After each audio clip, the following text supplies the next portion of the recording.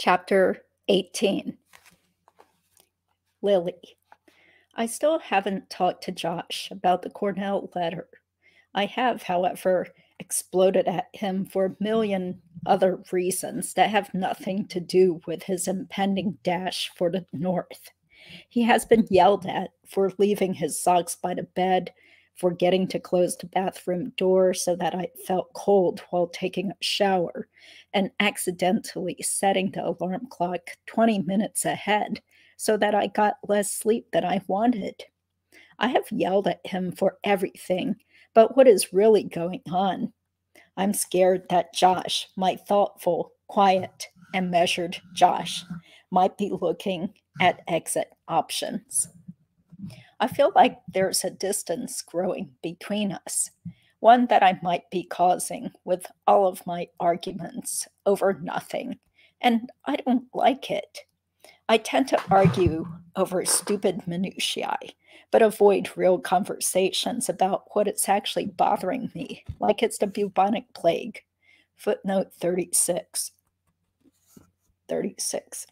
See what I mean about my flair for drama? Why can't I just say, I tend to avoid conflict with others, or I try to avoid conflict at all costs? Years of therapy have taught me that in situations like this, it is best to blame my mother. So I will. Here goes.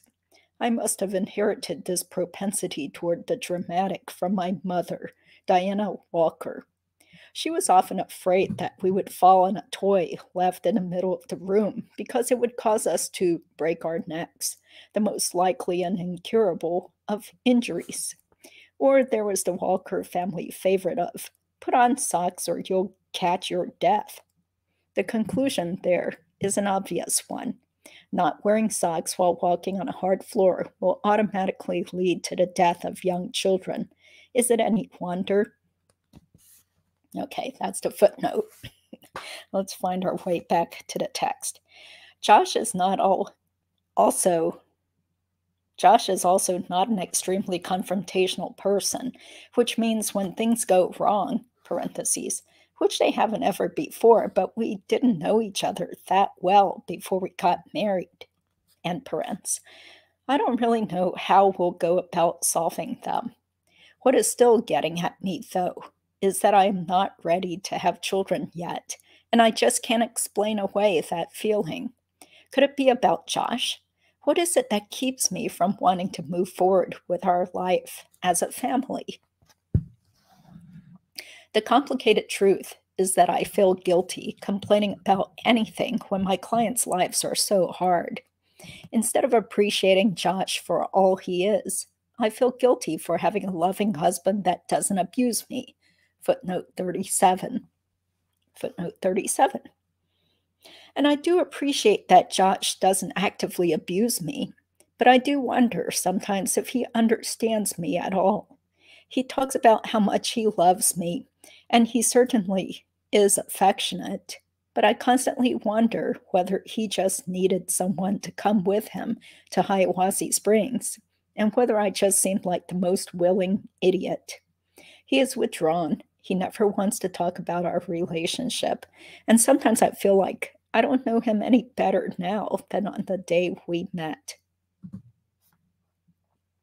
Okay, that was the footnote. I feel guilty for complaining about having to live in a town I didn't choose when my clients choose love, and it bites them in the face. I feel guilty for my easy ride when my clients have to make Sisyphean efforts just to keep safe and alive. At times, I feel like I could drown face first in puddles of my own guilt.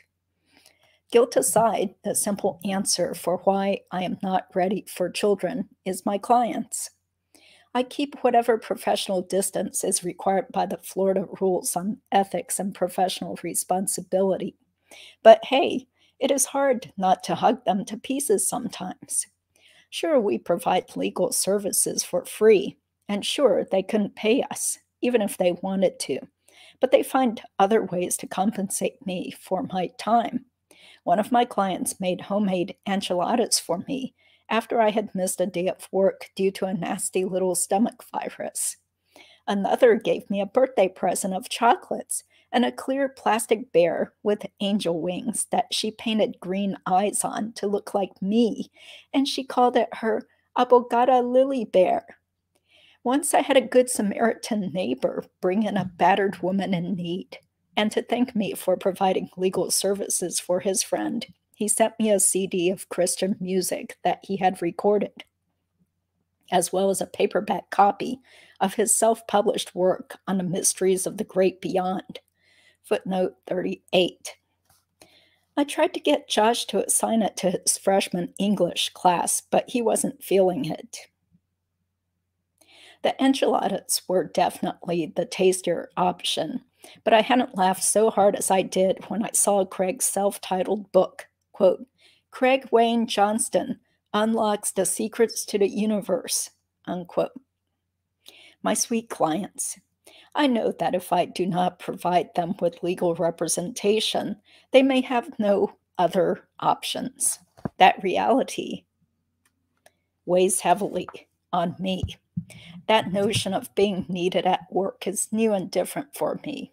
I used to spend even more hours working than I do now, but I wasn't personally invested.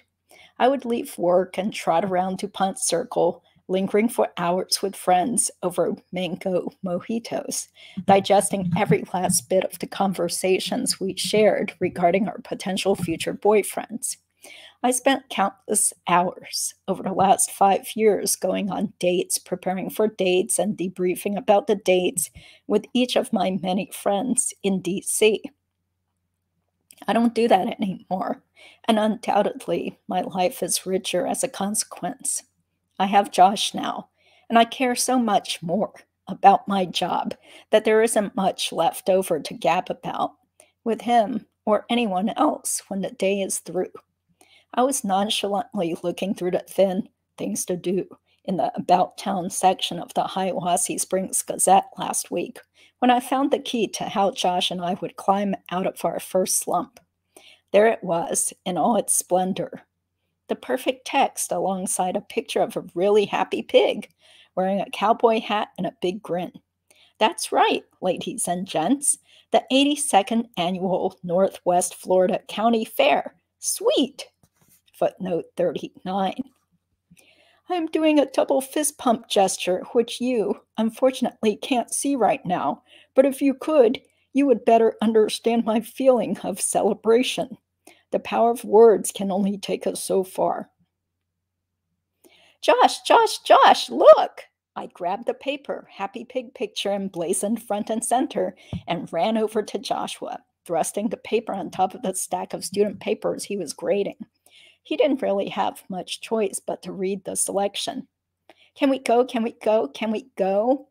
I playfully tugged on the right sleeve of his worn thin gray t-shirt that I had inherited eons ago from an ex-boyfriend and passed on to Josh because it looked better on him. Footnote 40. I kind of never told Josh the true origins of that shirt. Why ruin his enjoyment of a perfectly nice t-shirt? Sure, Lily, he replied, without even 1/100,000th of the same level of enthusiasm that I showed.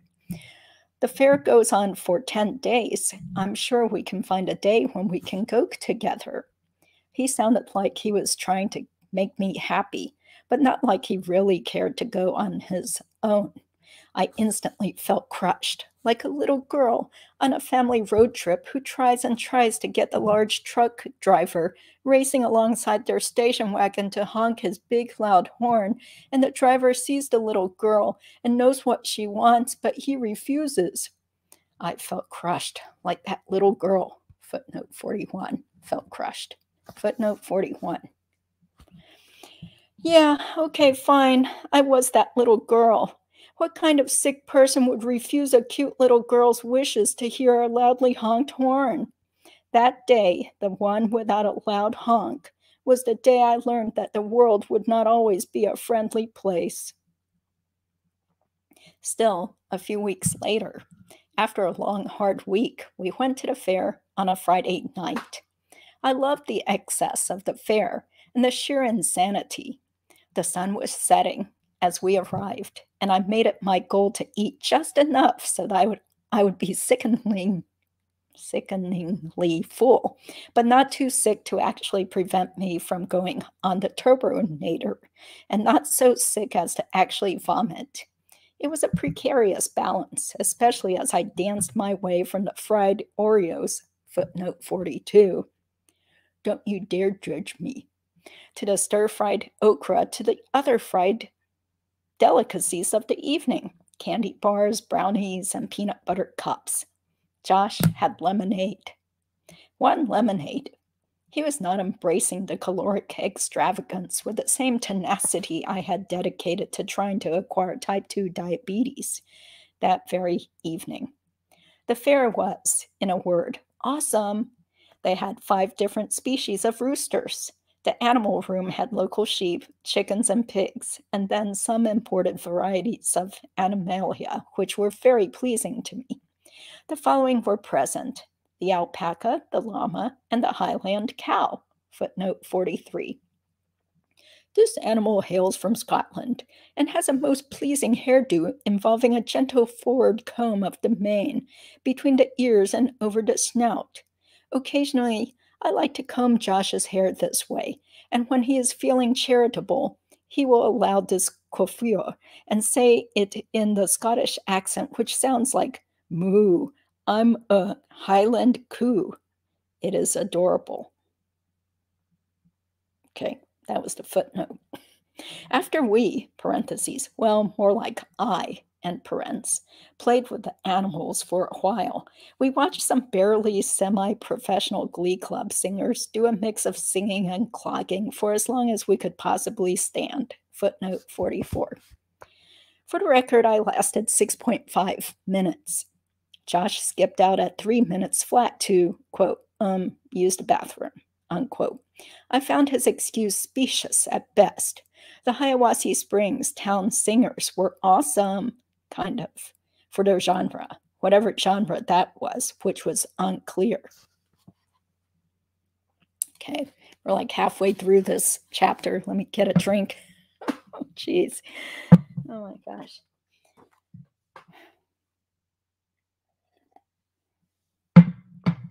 At approximately 8:30 for the 9 p.m. showing of the 82nd annual pig races, the crowd gathers. Words cannot describe the joy on a young Hiawassee Springsian child's face upon seeing his first pig race. It is magical. This year, Tammy Faye Bacon beat out David Letterham, which is only fair given the real Tammy Faye's struggles with cancer. She deserved to win at something. The first few rounds were just your average pig racing, pretty standard really. 4 pigs would race around their straw-laden rings while the people would bet on who would finish first. The last round brought the throng of tired fairgoers to their feet, suspense built. And there they were, pot-bellied pigs. Joshua even smiled at this one, quiet as he was all evening. He even laughed out loud when one of the 4 pigs just stopped in its tracks and sat on his chubby pig hindquarters, while the others waddled aimlessly around the ring. Josh, lately I feel as lost as that pig. Which pig, Billy Goat? Josh asked mockingly. He knew exactly which pig. I smiled anyway, though. He hadn't called me that in too long. I felt a break in the tension that had been hanging between us for months, ever since Josh first mentioned us having kids. Josh smiled deeper then, kind of a nervous smile, the corner twitching up at the left side of his mouth, but the right just couldn't get on board. He took a deep, long sigh. Lily, it's just that when we agreed to get married, you said you were turning a new leaf and going to put us before work. Josh exhaled slowly. And now, I don't know, things are different. I mean, I want you to love your work. I just want you to love me more. Where is this coming from? It wasn't a conversation to have with all those screaming pig fans around us. Or maybe it was. Either way, I loved that man. I saw that he was in pain, and I wanted to be in our home together. I didn't care that our home was still filled with cockroach dung or that we had weird landlords. I just wanted to go home. I grabbed into his pocket for the keys, gestured towards the exit, and he gratefully followed. Our fingers linked. He had endured as much of the fare as he could possibly take, and he had done it for me. We drove without talking for the whole ride home. It was 20 minutes filled with country music, which was all that played from the local radio stations at that hour. They were playing that week's top song, entitled something like Honky Tonk Badunk Dunk, footnote 45. Clearly a classic in the making. We walked into the dimly lit dirt path that doubled for our driveway and walked hand in hand into our house. We made love that night with a familiar tenderness and a new sense of purpose and excitement. We didn't use any kind of birth control or protection, my way of saying that I agreed. It was time. I wasn't scared then. I wanted him to know that I did value our family more than anything, that his happiness was mine. We fell asleep in each other's arms, both comforted in a way we hadn't been in way too long. In the light of the morning, things felt very different than they did even the night before. I got up, threw on some clothes, made some coffee, and began pacing the house like an expectant father. What the F asterisk K was I thinking? I took 2 sips of the coffee and then spat it into the sink. I might be pregnant, so no more coffee for me, I said to myself, already irritated that Josh gets to keep drinking coffee and I don't. Not even 24 hours possibly pregnant, and I was already getting a little nutty. I poured the rest of the coffee from my, quote, famous women and their important sayings about life, unquote, mug, parentheses, that my mom had given me through a rough, lonely time in my life, and parents, into the stained sink, and took a deep, long breath in and out. I decided to try talking to Josh about my thoughts and fears since we had joined up to face life together. I padded into our bedroom. "Good morning, Joshicito," I said, muzzing his sandy brown hair, kissing him on the forehead, grudgingly nudging some black liquid caffeine in his direction. No milk, 2 sugars. He woke with half-closed eyes, wrinkling up his face as if disturbed that a new day had to go on and start without him. Once, even just a little bit conscious, he smiled at me, eyes still closed, made some sort of happy grunting sound, and motioned for me to come back to bed with him. I sat down next to him on the bed. "Why dressed?" was all he could manage to get out. Josh was not a morning person. "Come back to bed." He was trying to be as cute as he could be, but that morning it was definitely not working. I put his mug of coffee on the stained old oak end table next to our bed and crawled back into bed with him. He quickly fell back asleep, and I tried to do the same. I wasn't sure if it was the 2 sips of caffeine that made my heart race, or the idea that I might have gotten pregnant the night before. I suddenly felt like I was going to vomit, and I ran to the bathroom to pay homage to the porcelain bowl. As I stood there for a few moments, I didn't feel nauseated in the slightest. I realized that I was just being silly. I scooted back to bed, lifted up Josh's arm, and crawled underneath. We slept in that morning, alternating between warm snuggles and wakefulness for the next few hours. When we finally got up, Josh made us sunny side up eggs and blueberry pancakes. I hardly wanted to ruin the perfect breakfast, but I was a scrambled mix of emotions. "Joshicito," I started, "I really love you." "Aw, Lily Billy Goat, I love you too. You are my everything." "Josh, that's just it," I said sadly. "I don't want you to be my everything." "Lily," he said, pronouncing each syllable very slowly and with open arms, gesturing for me to come and sit down on his lap at the table, still filled with the remnants of our delicious breakfast. And then, despite my best efforts at holding it in, I vomited my feelings all over my Josh. I need to have a job. And now that I've uprooted myself to be with you, it needs to be a job that I care about for me. And babies? Josh, are we really ready? Am I ready?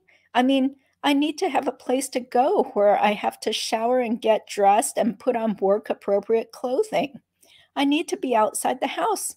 I I I can't just be home full time with a tiny little screaming pooping person. Listen to me. I'm already stuttering. I never stuttered before we moved here. And with a baby on top of everything else, I'll go completely bonkers. I have moved far away from all of my family and all of my friends, and I'm afraid of raising a child here. Will I even be a good mother? We won't be the same us anymore after a baby. We'll send holiday cards with pictures of us and our children smiling and laughing and playing in our yard. We'll become like every other boring suburban family. What's happening to us? It all came out like it was one sentence.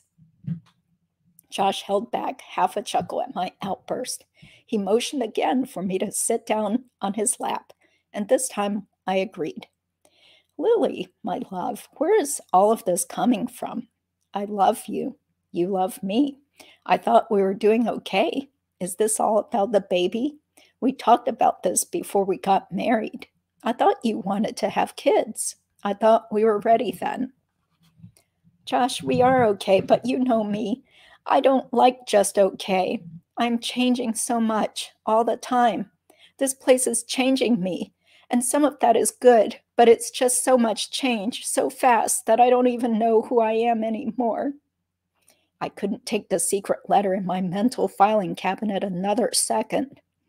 Have I changed too much for you? Is that why you're leaving me and going to Cornell? I started to cry. He tapped me on the nose and kissed both cheeks. Oh, Lily, what in the world are you talking about? I'm not going to Cornell. Where are you getting this from? It was clear to me that he hadn't recently checked the filing system I set up for him. Josh, I saw the letter. I opened it and read it and put it in your file. Why didn't we talk about this before you sent it off? What if I don't want to move back to the Northeast? There it was. I was finally getting out some good, honest communication. I felt temporarily proud of myself. Oh, Lily, I'm not running off anywhere, not without you anyway. He tried to wink at me, but I was having none of it. This is just the way our department asks us to get our names around so that when it's time to go up for tenure, our committee knows that we have other offers, and it makes us more competitive. I know it doesn't make much sense, but that's the truth. I would never walk out on us. And as far as you changing, well, you have, but that is not totally a bad thing. You, Lily Walker Stone, you lovely creature, are the same fiery, brilliant Lily that I married. You just live in the Wassee now, so you have had to adapt. We're always going to change. It's just that I hope we can change together. He smoothed back my hair from my face and cupped the back of my head with both hands. I probably don't tell you often enough how much I appreciate all the sacrifices you have made to be with me. I cuddled into his chest. Is it hard for you too? You never say. I have you, Lily. I have work that moves me. Our families are healthy, and we have many friends who live far away, and we get to talk to them on the phone. Sure, sometimes I wish that I could sit down with a friend or my brother and have coffee or scotch or something, but 99.9% of the time, I feel like the luckiest man on earth. We're both really lucky, Josh. Life with you in the Wassee is better than life without you anywhere else.